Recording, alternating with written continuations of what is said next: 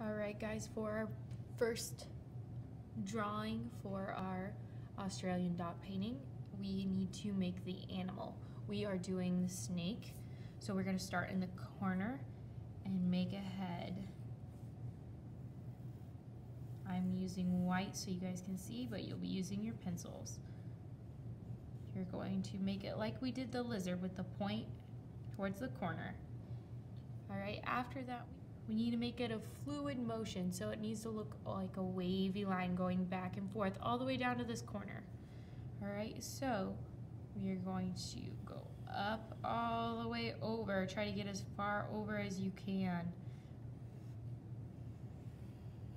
It's going to be important that you try to keep the same width all the way throughout. So now I'm going to start with this side and go all the way this way.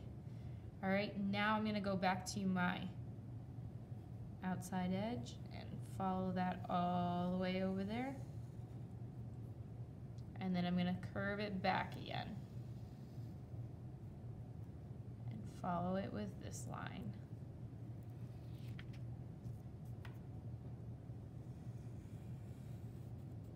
I got a little skinny there compared to here. You could see the width is a little different, so try to make sure you keep it wide all the way around. It's going to go all the way down to the corner. And you're going to end it by making it a point. You can see that it's a point. Once you get done drawing your snake, I want you to cut it out. You could see that I already have one cut out, and I have pencil lines on this side. So the side that I have the pencil lines on is where I'm going to put the glue. So I'm going to put glue on this side and lay it down at a diagonal line so that it looks like it's crawling off the page.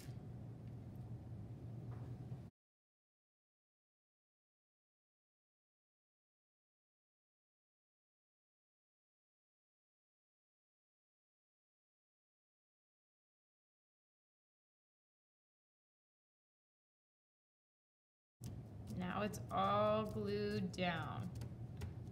Don't forget to make sure your name is on your paper.